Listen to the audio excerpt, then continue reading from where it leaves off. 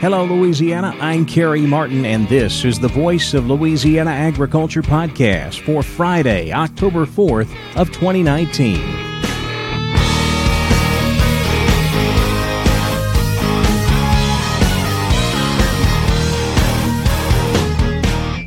Welcome to the Voice of Louisiana Agriculture podcast, a look at the latest news in Louisiana agriculture.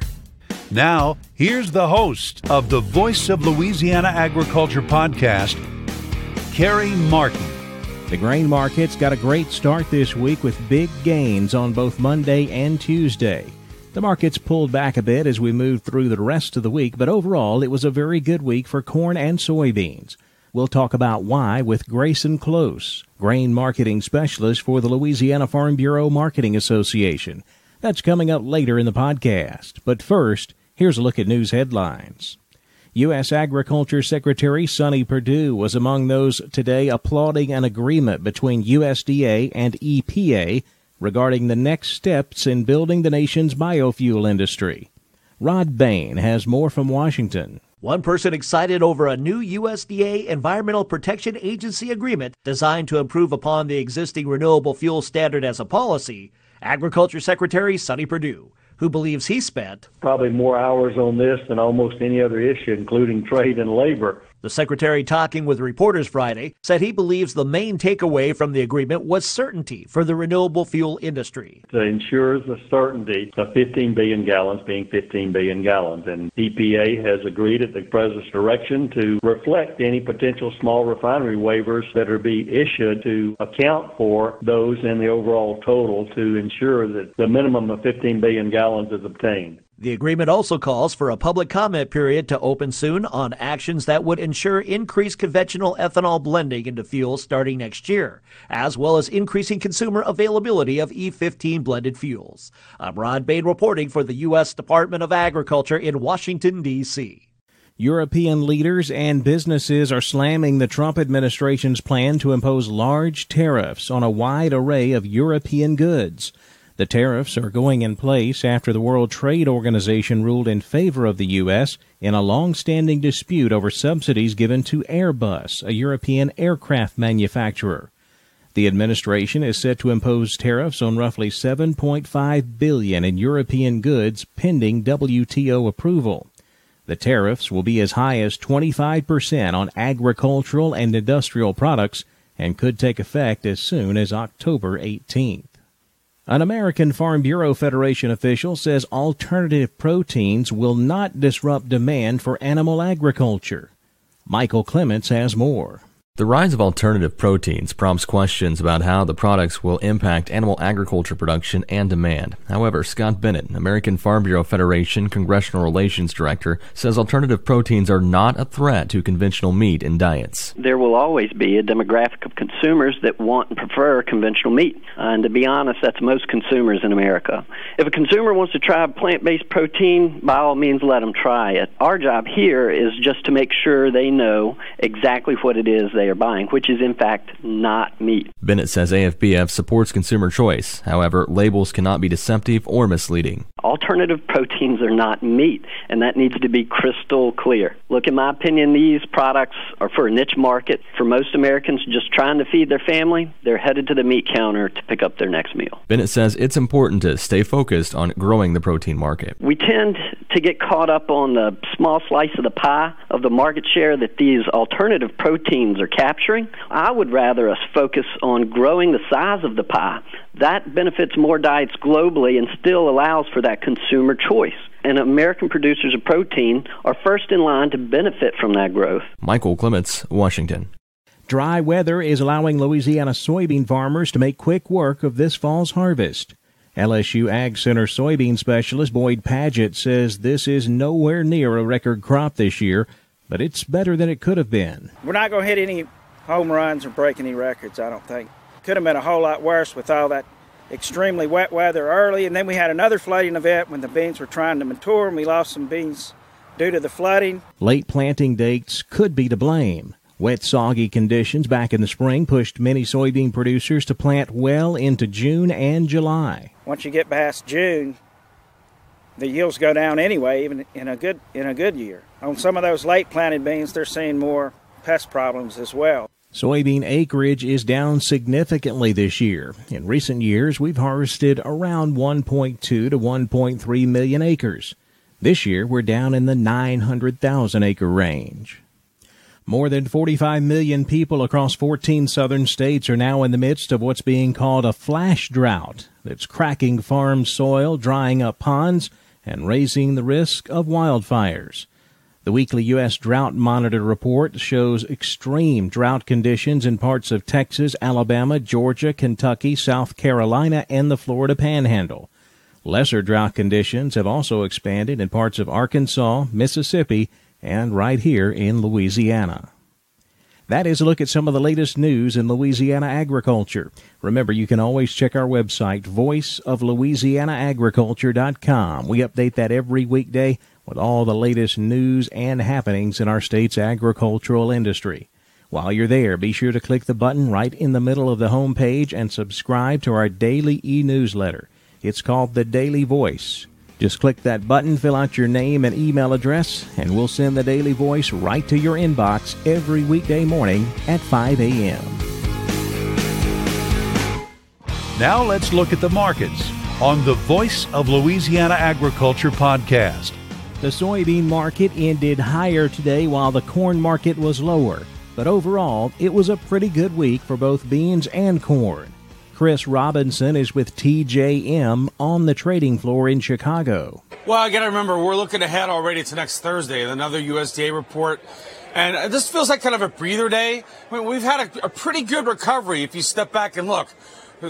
Corn rallied back 40 cents off its lows, filled that big gap there at 88 to 92 and 3/4. We're a little bit lower here today, but that was a big move. You also saw the managed money really probably cut about a third of their shorts off the books. So their loss was producers' gain. If you look at soybeans, though, still hanging in there around this 920 level. That's 70 cents off the bottom. And we're heading into a USDA report next week. You know, you're talking about the possibility of a freeze. That would probably hurt the beans that got planted late worse than anything else right now would be a freeze. And, you know, is that being factored in? We'll see. The next big level everybody's looking at in November beans is around 932.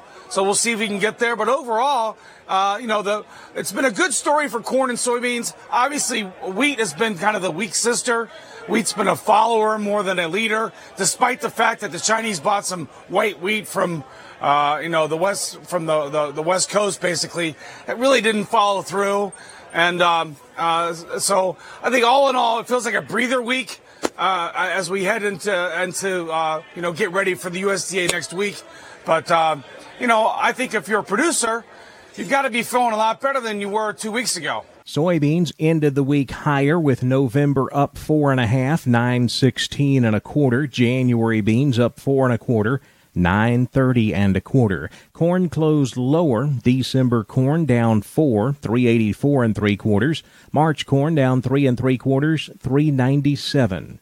July wheat up 3/4, closing at 507 a bushel. Rough rice closed lower. November down 5.5, 1166. January rice down 5.5 at 1193. November sugar unchanged at 25.84. Now with a look at the cotton market, here's Don Molino. Cotton futures at New York slightly higher than the nearby contracts Friday as the stealth rally continues. August cotton exports were a 10-year high with just over 1 million bales exported. That was up 26.1% from last year, but down 27.7% from July. Export commitments via weekly data show upland cotton at 57% of the USDA projection, ahead of the normal 50% pace. The Cotton Looking Index up 25 points at 71.95 a pound for October 3rd. The updated average world price for the week saw a slight gain to $53.36 a pound. At New York Friday afternoon, October cotton expired at 60.52, unchanged. New crop December cotton, 61.79, up 19. And March cotton, 62.51, up 15. I'm Don Molino on the Voice of Louisiana Agriculture podcast. At the Red River Livestock Auction, Coshada, Louisiana this week, 2 to 300 pound steers range from $1.25 to $1.65 a pound.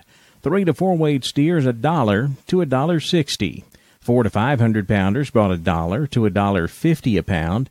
5 to 6 weight steers $103 to $139, with 6 to 7 weight steers bringing $104 to $1.31 a pound.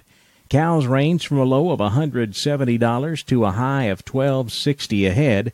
Cow-calf pairs brought $6.50 to $12.50 a pair. On the futures market, we saw mixed prices Friday. October live cattle up 55, 107.35. October feeder cattle down 37, 141.97. As we've already mentioned, it was a pretty good week for both corn and soybeans. We'll dig a little deeper into the markets with Grayson Close, grain marketing specialist with the Louisiana Farm Bureau Marketing Association. That's coming up next on the Voice of Louisiana Agriculture podcast.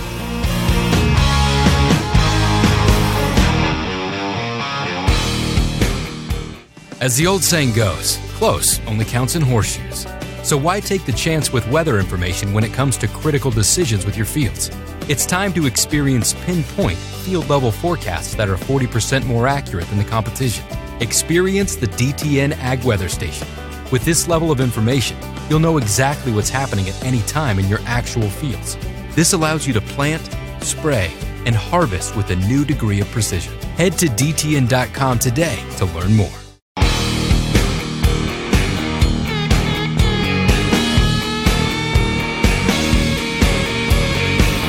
The Voice of Louisiana Agriculture podcast. Our guest today is Grayson Close. He's a grain marketing specialist with the Louisiana Farm Bureau Marketing Association. And Grayson, as we wrap up the trading week here on Friday, it looks like we had a pretty good week for both corn and soybeans. It started off with a bang on Monday. We started off the week higher with the USDA releasing their stocks report on the 30th. Soybean stocks coming down because they were revising production down in the U.S. And corn stocks coming down a little bit as well. I'm not really sure why they came down. Probably production concerns as well. We did see some good China buying this week. Who knows if it's just a ceremonial purchase or if it will actually ship. But they did allow 6 million metric tons of duty-free purchases of soybeans from the U.S. So that's a good thing. It's a good sign of life, breathing some life into the market. So hopefully we'll see those continue or even have some new sales approved so that we can get some more beans moving into China. Well, and speaking of China, I know that we are scheduled to have some more talks. Does the grain trade look like it's somewhat optimistic, or is it just kind of in a wait-and-see attitude as far as these Chinese talks are concerned? I think there's some optimism. I think most of it, though, is a wait and see. The market's been down this road so many times that it's not really willing to take the risk at this point to have its heart broken again just because the trade talks break down. So to answer your question, there is some optimism there because of the purchases that we saw this week. But like I said before, is that just a ceremonial deal, or will we actually see it ship? Grayson, we have an October USDA crop production and supply and demand report coming out next Thursday. What is the grain trade anticipating to come out in that report? Really looking for USDA to revise yield in the U.S. Not so much acres just yet. That will probably be November or even the December report before they catch up with the acres. But the yield, because of all the weather concerns that we've had over the growing season, is what the trade is looking for. If they revise it down, then obviously stocks and carryouts come down again, and that could help push the market up a little bit further.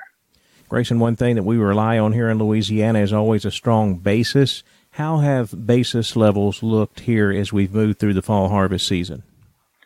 Historically, they're lower than what we're normally used to seeing. But they have been steady, so that's a good sign that there is probably some demand coming out of the Southern Gulf, even though barge freight values are higher from here than they are other places in the United States and South America. So hopefully they'll stay steady and even improve a little bit. That's just one of those things that we got to wait and see. Well, Grayson, as you have marketed grain this fall coming out on the Louisiana soybean harvest, any problems crop up? You know, we had all of those quality problems last year. How has the quality of the crop looked so far this year? Knock on wood, we've had a good quality crop. We've seen some damage due to some of the wet weather from Hurricane Barry earlier in the summer. But overall, it's been a pretty quality crop, and hopefully it stays that way. We just don't need any big weather concerns. I think harvest is probably about half over, maybe a little bit further in Louisiana. So as long as we can keep dry weather, I think we'll keep plugging along pretty good. The Midwest weather forecast is always an issue at this time of year. Of course, they're trying to get harvest going up there. How are things that you're hearing coming out of the Midwest as far as getting their harvest season started? It's wet right now, so as soon as they dry out here at the beginning of next week, if they don't get any more rain, then they'll start to get their harvest rolling. Yield reports from Midwest aren't there yet, but we do have some from Missouri, Tennessee, that far north, and it's just like it is here. It's variable. Most bean yields you're hearing are 10 to 15 bushels off, and corn was pretty good. So hopefully they dry out and can get it next week and can get in field, and hopefully they stay dry so they can get their crop out and get it up moving on down the river.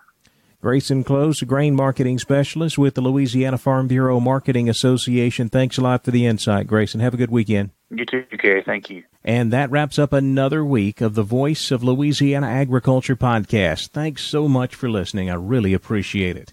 We'll see you back on Monday, but in the meantime, be sure to connect with us on social media. We're on both Facebook and Twitter. The handle is @VoiceOfLAAg. Have a great weekend. See you Monday right here on the Voice of Louisiana Agriculture podcast. Thanks for listening to the Voice of Louisiana Agriculture podcast. This podcast is produced by Carrie Martin and the Louisiana Farm Bureau Federation. For more information, be sure to check out our website, voiceoflouisianaagriculture.org and lafarmbureau.org.